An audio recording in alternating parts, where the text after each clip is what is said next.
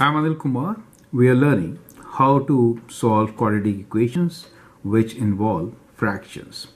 The question is, solve x squared divided by 9 minus x divided by 3 equals to 2. The strategy here is, first we should find the lowest common denominator, right? So lowest common denominator. Now in this case, between 9 and 3, lowest common denominator is 9, right? Now once you know what is the lowest common denominator, you can multiply each term by the lowest common denominator, right? So now the next step is to multiply each term by lowest common denominator. When you do that, you get rid of fractions, right? So all this is done to get rid of fractions.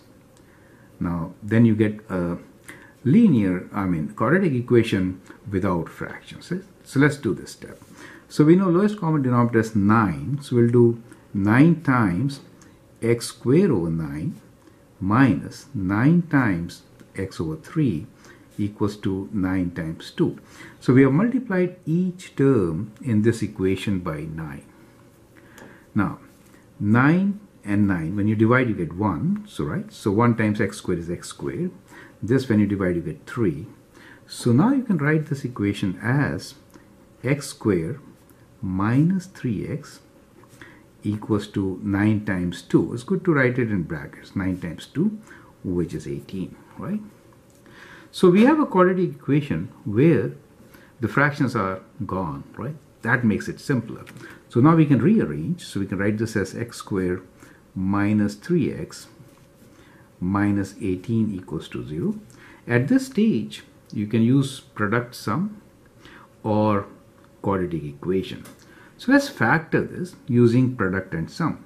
So we are looking for product of minus 18. So we'll factor. So we are doing factoring now using product and sum. And sum is minus 3. So the two numbers which could give us minus 18 as the product and sum of minus 3 are 6 and 3. And one of them, which is bigger number, should be negative, right? So when you add them, you get negative. So that's the idea. So you can use these two magic terms to factor. So what we get here is x minus 6 times x plus 3 equal to 0, right? So we get this factored form, and from here you can write down the answer. These two factors, they can be 0. The first one when x is equal to 6, the other one when x equals to minus 3. So that becomes the solution of this equation.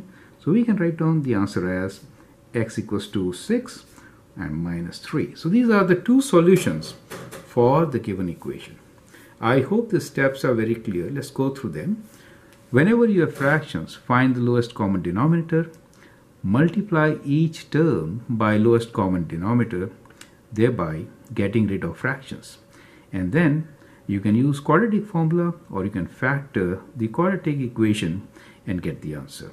I'm Anil Kumar, and I hope that helps. Thank you and all the best.